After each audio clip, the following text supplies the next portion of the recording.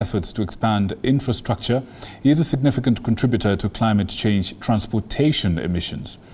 Now, this primarily from the burning of fossil fuels in cars, trucks, planes, ships and trains releases greenhouse gases into the atmosphere, which trap heat and lead to global warming. Our reporter Andrine Kilemi highlights on how African countries like Kenya can embrace sustainable development without a negative impact on the environment.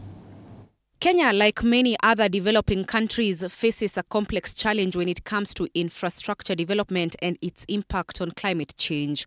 On one hand, Kenya's efforts to expand its infrastructure and transport systems are crucial for economic growth.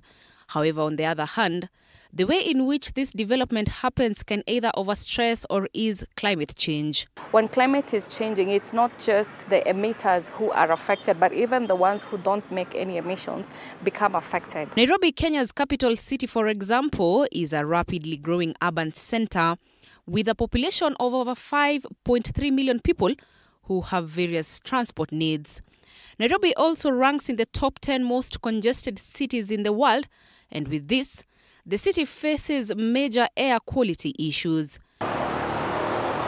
Challenges such as traffic congestion, in addition to outdated vehicle emissions standards and inadequate vehicle maintenance, mean that harmful pollutants such as carbon monoxide, nitrogen oxides, particulate matter, and volatile organic compounds are pumped into the air. This is bad for the environment. It's very comfortable that we all want to drive our own cars. However, globally, 39% of emissions related to transport come from personal vehicles. Yeah, so that being the case, so a lot of it comes from personal vehicles, a lot of it also comes from heavy commercial vehicles. So when we're transporting things via these systems, via everybody driving their own cars, the emissions we are creating from the sector are much more rapid. A recent report by the UN Environment Programme shows that millions of used cars from Europe, the United States, and Japan to developing countries are of poor quality and contribute significantly to air pollution.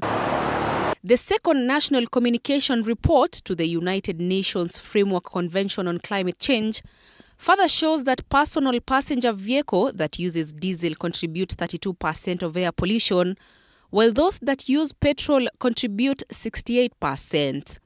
Buses that use diesel contribute to 90% of air pollution, while those that use petrol contribute 10%. The freight vehicles that use diesel are responsible for 90% of air pollution, while those that use petrol are responsible for 10%. And the reason this climate is changing is because we are now emitting a lot more gases that are creating a warming effect in the atmosphere.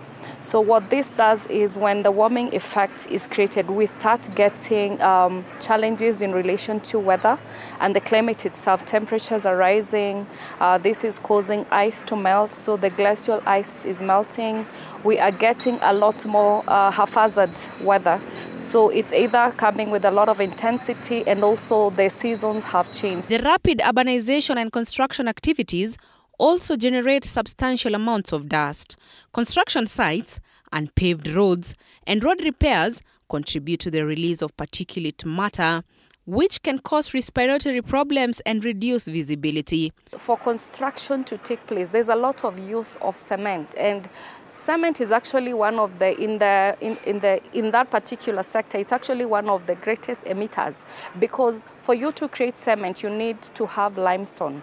Limestone has something called carbonates. So when carbonates combine with water and other things, then it also creates CO2, so it increases CO2. So there's that balance of we want to industrialize, but also at what expense. Again, also coal is a natural resource that we have in plenty, but again, using coal means that coal increases carbon dioxide in the atmosphere, so we're increasing the effect in the atmosphere as far as coal is concerned. So there is that challenge of infrastructure, how fast do we want to develop, and how much emissions do we want to create in the atmosphere. As populations swell, urban areas expand.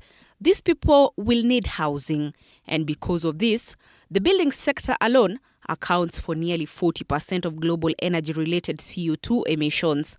The construction of major infrastructure projects in the city, including the Nairobi Expressway, the Thika Superhighway, the Standard Gauge Railway, and the newly renovated Uhuru Park, saw the cutting of countless trees to pave way for construction. Our roads are all growing. The population is also significantly growing, and it is very unlikely that this is going to change because the population is still going to continue growing. So what we need to do as a country is look at, when we cut, then we must replace. The replacement itself will have to take a lot of public goodwill and political goodwill, because this means we are going to have to even talk to people to maintain the forests within their own homesteads, to maintain their forests within their own properties, and to also build around. Overall, the construction of roads and bridges can have significant environmental and climate implications, and careful planning and sustainable practices are essential to minimize these impacts and contribute to climate mitigation efforts.